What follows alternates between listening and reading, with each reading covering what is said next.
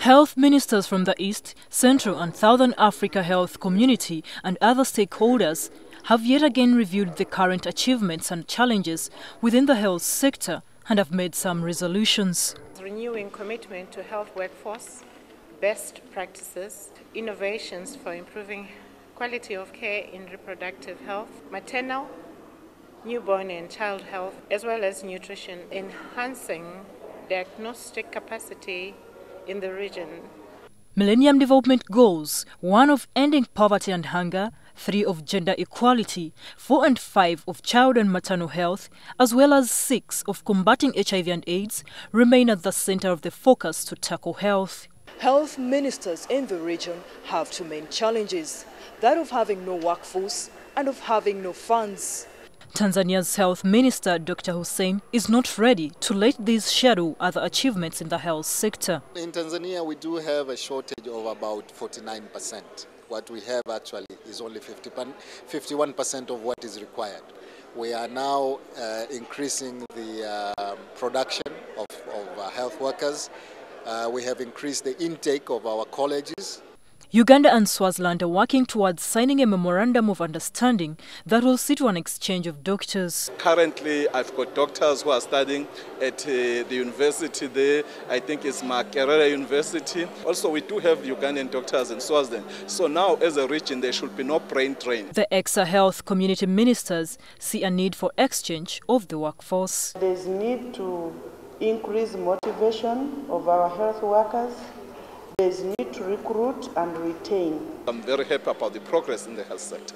So is Tanzania's minister. We've been able to decrease the child mortality rate, especially under 5, and infant mortality rate as well. We have also done very well in malaria control. We've done extremely well in the fight against HIV/AIDS, with now the prevalence rate going down from 10 to 5.7. Talking of HIV, it is a challenge causing a huge burden on the health sector in the region. In Swaziland, one of the countries with the highest HIV prevalence at about 26%, effort has been taken to ensure that no person living with HIV and AIDS is on a waiting list for drugs. Currently, we have got a very strong program on antiretroviral drugs where the government is buying all the drugs. Our program on prevention of mother to child is really doing very well. Currently now, 96% of our babies born by HIV mothers, they are born HIV negative. Uganda still struggles to regain its glory days of being the champions at reducing the AIDS scourge. The 2011 Uganda AIDS Indicator Survey shows that the prevalence rate is rising. But like Swaziland, strides are being made in reducing new infections, especially amongst the newly born. To the WHO Director Reproductive Health and Research, Dr. Michael, the progress, however, has been slow and uneven in terms of handling maternal health. The fact that you have countries like Sweden, where they can go for more than 20 years without seeing a woman die during pregnancy or childbirth, means it's possible to save a woman's life. He has advised the health ministers on what to do. Invest in the girl child, both in terms of education, both in terms of access to care. We need to look into the issue of skilled attendance at delivery. We need to look at legislation that governs termination of pregnancy. Another main issue is nutrition, whereby about 40% of the children under 5 in the region are stunted. Zimbabwe's minister is calling upon involvement of other sectors, like agriculture, saying that the ministries of health alone cannot address nutritional issues. Once we have adequate supplies of food, people must know what to eat, how to feed their babies. We start from early in infancy. We talk about exclusive breastfeeding, and we go on. In fact, we start even before the baby is born. In Malawi, what we've done is we've fortified our sugar.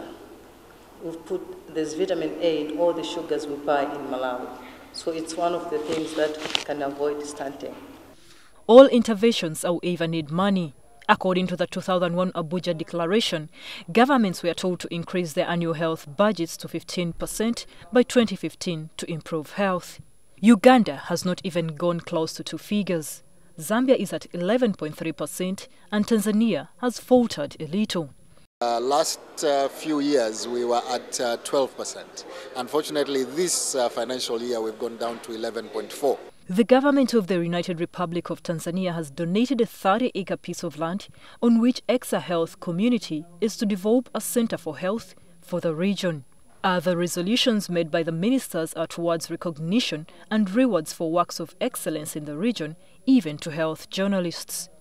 Expressing gratitude to partners of the Exa Health Community like USAID, the Population Council and WHO was also one of them.